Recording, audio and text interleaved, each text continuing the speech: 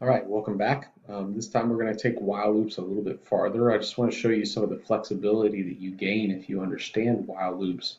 In a previous program you wrote, it's not exactly this one, but in previous programs you used the until command, right? So you went to natural language perhaps, and you waited all these until commands that were over here, like until bump perhaps was one of the ones that we used.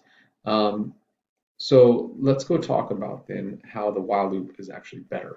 Okay, so here's a quick program. When I hit start with this program, it's going to turn on a motor and it's going to keep going until there's an object within 30 centimeters of the sonic ranger. Okay, so until the reading of the sonar is less than 30, that's what this line 21 says, you're going to basically keep going. It's going to pause there, it's going to pause there, it's going to pause there. But the instant something gets within 30 centimeters, then it's going to jump to the next line, which is to stop the motor. Okay. And while that's great, that's a really simple way to do a simple task. What I want to show you is kind of the same program, but written a different way. Okay, so we have the same idea. Motor's going to start. Line 21 says while the sensor value for sonar is greater than 30, same idea, right? Okay, greater than 30.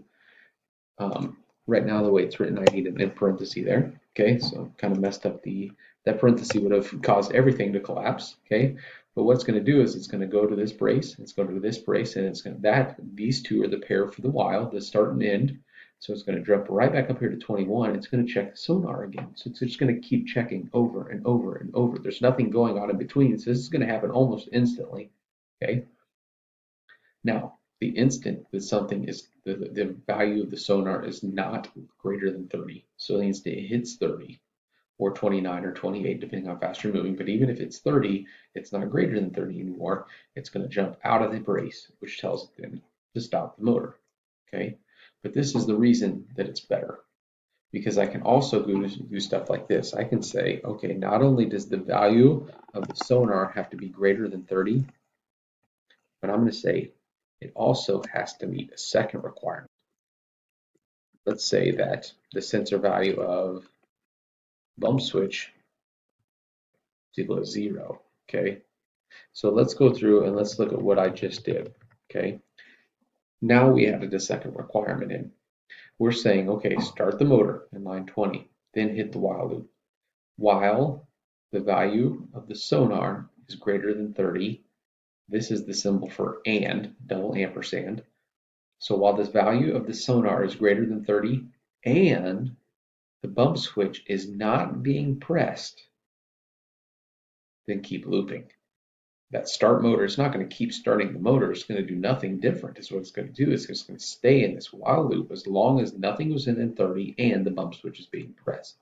So in essence, what we just created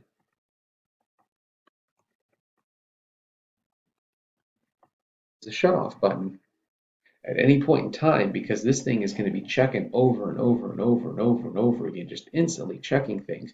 At any point in time, you press that bump switch down and it happens to be a 1, that means that not both of these requirements are met. And according to the and statement, we have to have this first requirement and the second requirement being met.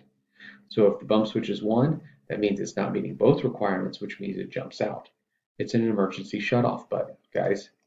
That's what you just created. So the while loop is a better way to do things than the until function. Now, if you only got one thing you're checking, until is fine. Okay, it's fine. But while just gives you a little bit more versatility down the road. So keep that in mind. Obviously, the only thing I'm missing here is I forgot to tell what I'm doing here. There we go. So if something gets close or we press the shut off button, we're good to go. Hopefully that makes a little bit of sense. That's the second video in the series of how to use while loops.